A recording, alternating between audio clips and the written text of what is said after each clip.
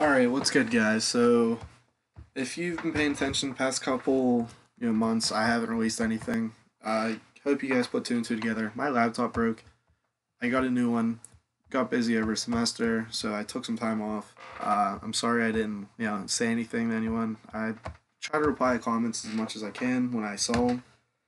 Uh, I would like to say I'm back, but I have some technology stuff going forward like right now, and I finish looking at this video, it's gonna be a blank screen, but when I put on YouTube, it'll work. Weird shit, so it's gonna be really weird for me to figure out what the hell's going on. So basically, laptop broke, got a new one, lost the TW, added to air save. Uh, I'll put in the comments what was gonna happen, and I could answer questions on what characters were gonna go where, what was I gonna do. Basically, up till it was gonna be up till WrestleMania 8/17, where it was going to be Austin versus Rock, but no heel turn for either of them. Then Triple H versus Y2J over Steph. Candido versus Undertaker. American Badass Undertaker, which is going to return WrestleMania 16. I'll get back to WrestleMania 16. And then, we'll go backward. We'll go forwards and backwards. What else? Angle versus Benoit. And I think those were like the big four from what I remember. And then Kane and X Pac, or not Kane versus X Pac, because X Pac was going to turn on Kane. The three-way tag match that happened in real life. So those were going to be, the marquee matches, the matches that I was looking forward to. That I remember, I haven't thought about this stuff in 5 months.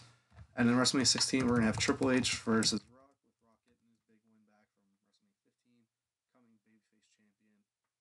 No, Mick Foley was going to stay retired. Like, the Triple H Mick Foley feud was going to happen like it did in real life. Very similar. Austin versus McMahon. At WrestleMania 16, Austin winning, picking Vince's successor. Now it led to fun angle for coming months with Vince interviewing possible candidates to replace Mr. McMahon. William Regal, Bill Watts, JR, Jared, like all Paul Heyman, all these other guys, like just a little fun thing going on for a couple weeks. Shane McMahon, Stephanie McMahon, Austin stuttering him, and then finally he picks Mick Foley. Then Mick Foley, sign his first thing as GM signs the Radicals, who beat up Austin. Eddie Guerrero makes a save. It's Eddie and Austin versus the Radicals. Eddie turns on Austin, and so Eddie gets a pretty big heel push. Austin comes back, beats the Radicals, beats Eddie up, so forth. We also had Undertaker return. He was taken out by Raven and Abyss. So Undertaker returns, becomes American Badass, defeats Raven in Raven's first match. Total flop. It sucked. Raven was not performing the microphone the way I wanted. His matches sucked. That was his first match, and then following that, terrible. Might have gave him hardcore title. Might have created for him. Don't really remember. Three-way tag match happened in real life. Candido versus Jericho, where I think they're both heels, if not Jericho just turned. And this match ends with CC turning on Mr. Perfect, or not this match, but the storyline ends with Candido turning on Perfect. Jericho gets the big babyface win. He is on to faces Eddie at SummerSlam 2000.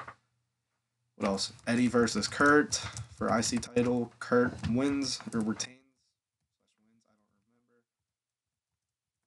IC title, and then SSO. We had Rock versus CC, with CC winning, getting that title reign that I think a lot of people are waiting for me to pull the trigger on.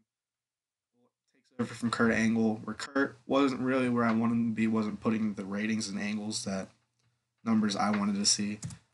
We had Austin also. We had Eddie versus Jericho.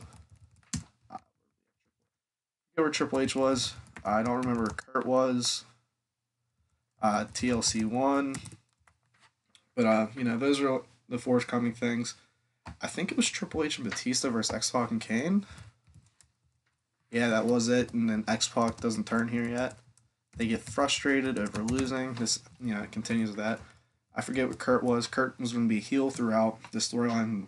The love triangle with Triple H and Kurt didn't happen. Throwing a lot of information out here, but trying to get through it. Basically, and then these were my plans, my tentative plans versus up till WrestleMania 17. And then WrestleMania 17, the very night after, I was gonna start the Invasion Eagle Scott Hall. starting out. Now, this leads to the question: what do I do now?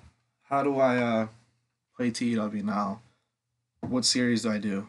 I think I'm gonna do Invasion Angle with the 2001 mod that's on EW Battleground. You can put the link if you guys want it. Where it's real life, May 2001. Please look up Backlash 2001 if you want to be updated on stories. But Austin Triple H, 2-man power trip, tag champs, IC, world champ, running Raw and SmackDown. Uh, Benoit just beat Angle, uh, Ultimate Submission match, which I thought was the month after. But either way, Kane and Undertaker just lost to 2-man power trip. Basically, and then the Invasion Angle hasn't started until I think May is when it starts. So, and in that mod, the NWO and Ric Flair not available for till Survivor Series. Sting is not available till February. Steiner's not available till the fall. And those are and Goldberg is like 2 years contractually gone. Mysterio is like 8 months gone. And then what else? There's one more. Bret Hart is retired. So those are all the guys that aren't available right away. So that leaves the question: what do I do with Invasion Angle? Do I continue it, or do I like push it back one more month? Do I push it back till then, or do I start it now and then have those key components come in later down the line? Except Goldberg, possibly Sting. Everyone else has a fair chance of being in it, to be honest with you. And then how do I tell those stories? So I don't know if the video is gonna like the screen's gonna show up on this. I hope it does, because you guys get to see here what I had planned. Hopefully. So, that's just the channel update. Laptop broke, lost the save again. Feels like happens every now and again. And instead of going to 2000, where there's a mod for TW 2013 where it's January 2000, and just kind of edit it where it was in real life and then go through and do all this stuff. I might just start at May 2001, May 1, where it's, Triple H, Stone Cold versus Undertaker and Kane. Finish with that feud. Angle and Benoit. I already did some just already went through and did a little bit and took a screenshot so I could make a PowerPoint and then talk over the PowerPoint like I was towards the end of the last series. But I don't know. I might go edit it back and I might just do it the way I wanted to do the Invasion Angle I wanted to do. So I'd really love to hear what your guys' perspective on what series is next. And is it the Invasion Angle where I do just the Invasion Angle, or do I continue through the Ruthless Aggression era, Brock Lesnar era, or I saw there's a 2005 mod that I think people would like, but I don't really know what plans I'd have for that because Cena's already a star, Brock's gone, already a star, Batista's already a star. We got all these guys that are stars already. But I don't know if you guys want to see that. A modern day save, but I think a modern day WWE save is there's 3 hours of Raw, 2 hours of SmackDown. I'd have to cut that back, or I'd get tired of doing this series after a week. Or I don't know. There has to be older mods. Maybe I could do an ROH save. Maybe I could do I'm not doing New Japan save because with New Japan, you book stories through matches and not matches through stories. You know what I mean? That makes sense.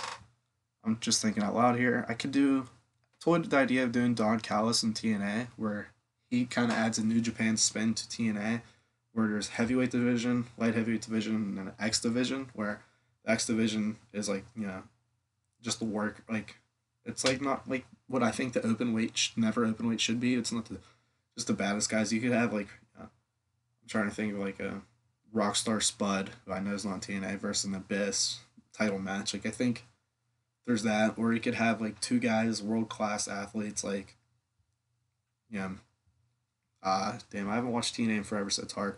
You can have like a James Storm versus a light heavyweight guy. It's an open weight. It has its own thing to it. It still would be respectful to Smojo, AJ Styles. Like that's what I think the X division would be. It'd be the best workers, the workers who I could see together. Like in TNA, current TNA save, I looked at it. I think Sammy Callahan would fit in there because he's not really quite a heavyweight, but I don't see him working well with the juniors. And then who else? Who's a heavyweight that I put in there? So Sammy Callahan would be like one of the guys I would see in there. Jimmy Jacobs is another one who, yeah, not the gimmick wrestlers, but the wrestlers who aren't.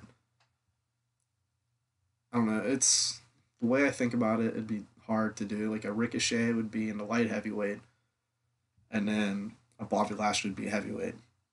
Yeah, and then I'd sign a couple young lions, and then I'd sign a couple older guys like Rob Van Dam, and they'd be like the Jushin Thunder Laggers. I think that's such an interesting thing to do. I think it'd be cool to create stars from the scratch, like Brian Pillman Jr. would be interesting as a first young lion, kind of full of that.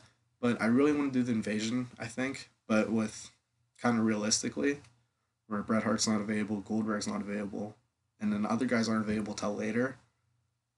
So I'd love to hear what you guys' opinion are, and if you know any screen captures, ways I can screen capture for free or cheap, or if any recommendations of where I should look at, please let me know because like I said, when I go to play this, when I finish the screen, there's my background. If you see it, it's pretty cool.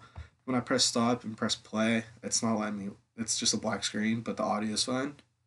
So I'd love to hear what you guys' opinion is on screen capture. If there's any video editing software where I can, learn how to edit videos to make these better, because I think this is a fun hobby. I recommend all of you do it, and if you do, please put your channel in the comments below. I'd love to see what you guys play, and different. I love seeing different booking styles, and I'm trying to keep the video quick, so there's a lot of information. Maybe listen to it twice if you have to. Thank you guys so much for watching. I hope you guys comment with what you want to see, and if there's any TW series that not out there but you would love to see. And if I get this channel up and running again, I love to add movies to it and some stuff like that, like top 10.